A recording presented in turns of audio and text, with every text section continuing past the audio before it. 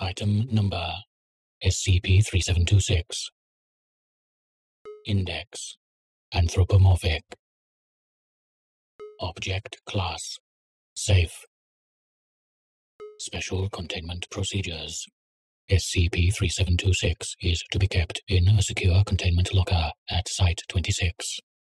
Testing on SCP-3726 requires permission from personnel with clearance level 3 or above. Image: SCP-3726 shortly after recovery.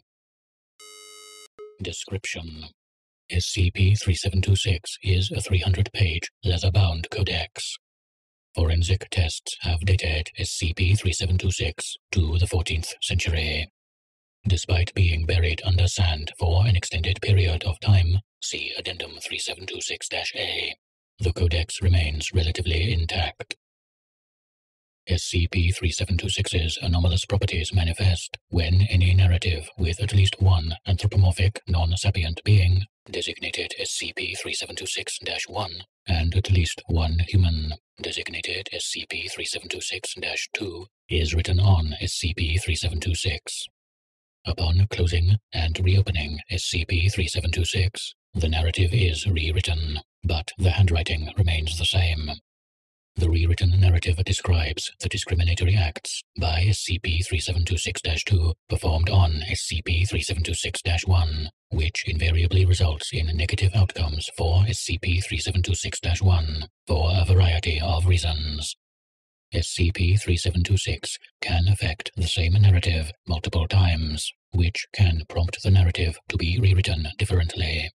However, the course of events will not be altered. No new characters are introduced in the rewritten narrative.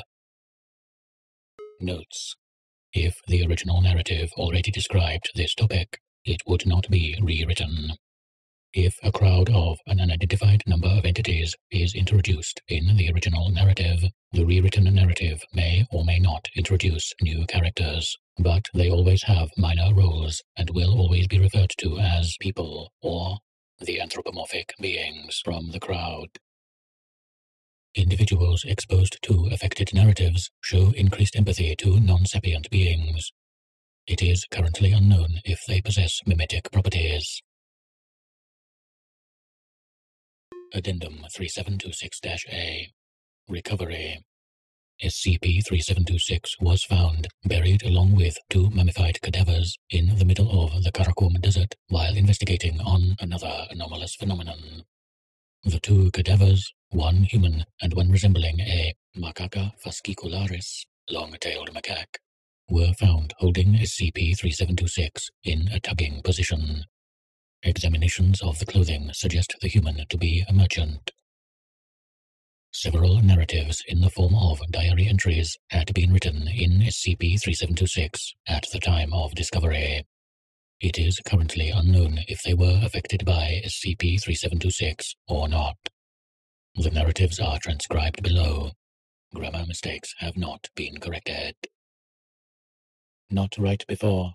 Monkey read book, learn right. Master book is good. Master beat monkey read book. Monkey read book, master sleep. Monkey happy can write. Monkey tell donkey. Master not good.